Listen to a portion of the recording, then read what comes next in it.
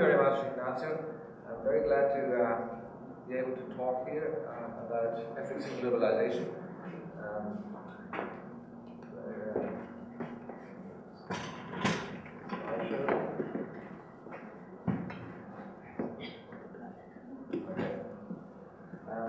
In a way, as far as I recollect from our exchange via email, we have an interesting situation. Stefano Zamagni will play the part of the philosopher, at least in some respect, and I do a bit of economics if I succeed. In economics, from a philosophical point of view, for a long time, an argument was valid which was running along the following line. If there is any market failure, it has nothing to do with ethics or morality. It's not the case that the agents, the economic agents, are guilty of market failure in any kind of moral respect. Now, I think this argument is not valid any longer. And I just pick out one problem where you might see, at least I hope you can see, what I'm aiming at. It's the financial crisis we are presently experiencing. I don't believe in generalized accusations where people who are involved in the economic process are accused of being nasty, greedy, or whatever. I think if we want to exchange views and arguments about morality or ethics, we should first pick out the facts and analyze the facts and then see what we can argue economically or philosophically. Now, the first point is, I think the financial crisis has revealed an unprecedented lack of responsibility and fairness of investment banks towards their own customers, towards taxpayers, and the global markets. And the issue I'm addressing is derivatives. Now, many of you will have heard of derivatives. I hope not bought them, but heard of them. And I just want to give you a brief account of what derivatives are. Warren Buffett, the famous investor, the richest man in the world, at least based on what he did himself, called it the weapons of mass destruction.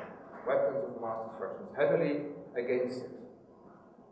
What are derivatives?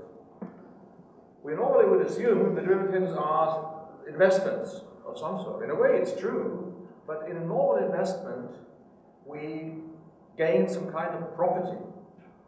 Although it may sort of be a property which is going up and down all the time, but it's a property. Like we have property rights, of course. Derivatives are not that sort of property at all. Derivatives are working like bets. Bets of the type we know, lotto, whatever we have it. We can bet on anything. You know, we can sort of bet on the prospective fact who is the first person to leave this room. Is it a female or a male? And you know, friends in the last row who are sort of bored by my talk might have a bet on that.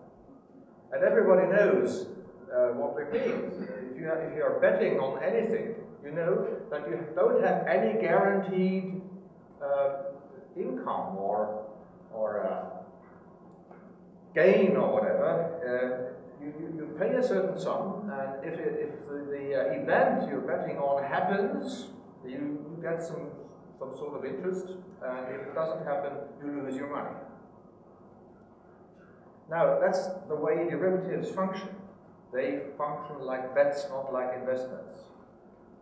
And my point is that although they function like bets, the way bets are used in our world, the rules for the use of bets are not recognized in this type of game. There is not any fairness involved.